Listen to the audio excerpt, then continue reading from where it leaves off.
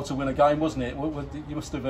What was your take on it? Yeah, it was a bit joy to score from that distance, and I think I've got that in my locker, and I scored a few when obviously in the youth team days, and it was really good game and a really good goal, so I really enjoyed it. Yeah.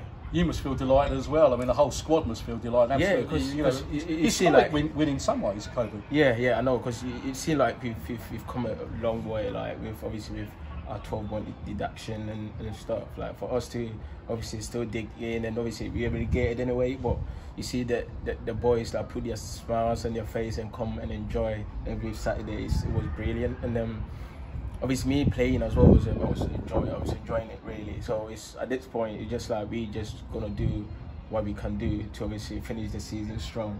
But obviously we know we are relegated anyway, but we still have to enjoy it. It just every Saturday just come with a smile on our face and enjoy it really. Absolutely. Just going back to the goals, I think it's worth talking about again. It was just, it went in the corner of the goal. It was the only place the goalkeeper couldn't reach it, and it was absolutely perfectly placed. Yeah. Tell me you meant to do that, Koby. Yeah. No, seriously, I've scored like that. That's my trademark. To be fair, of course. I normally don't shoot like that, but I always bend it around the keeper, and I could just use a player as a shield, and I just bend it around it. But obviously with that angle that you're seeing, obviously like it was a bit tight for me to squeeze it up there. It was to be fair, like people probably gonna think like I didn't mean that, but I've scored that same goal like under 18. This was against Everton, like AFA Youth Cup, and it was the same kind of goal. So it's not like it's something like I just done it like. Nah, I've scored that few goals. Even at training, I scored a few as well. So it was them. When I had it straight away, I put my feet and my head up, and I knew obviously I could just bend it around there. So also obviously I was just enjoying that we went straight in.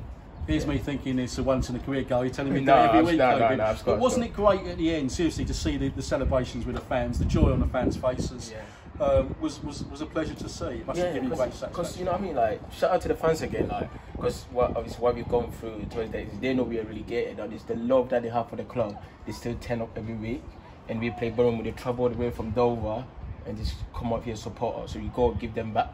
So for us to win 2-1, this is literally for the fans.